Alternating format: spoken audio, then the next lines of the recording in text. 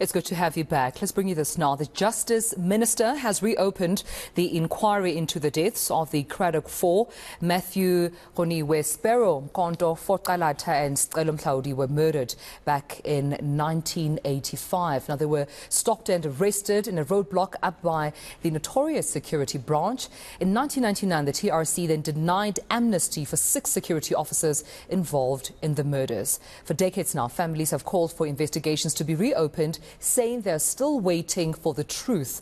To discuss this, we're joined by the late Calata's son, Lukhanyo Calata, joins me this morning. And thank you so much for your time, Lukhanyo. A very warm good morning to you.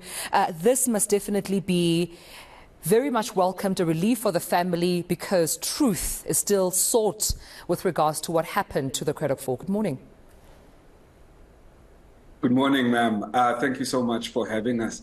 Yes, of course, in the statement that we had issued as the families last week, Friday, we expressed just how deeply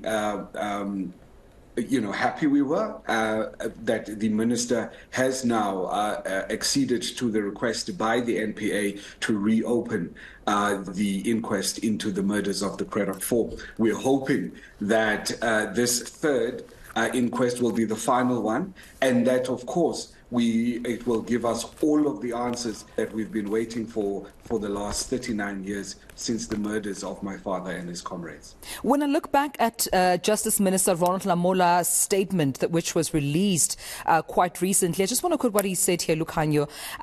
It reads, "In the interest of justice, this is important to finally bring closure to the families of the deceased who have been waiting decades for the truth about who killed their loved ones. We understand 2 inquests were held, you mentioned rightfully so, in 1987 and 1993. But the statement says these 2 inquests brought more questions than answers. Where were the gaps for you as a family in as far as the truth is concerned?"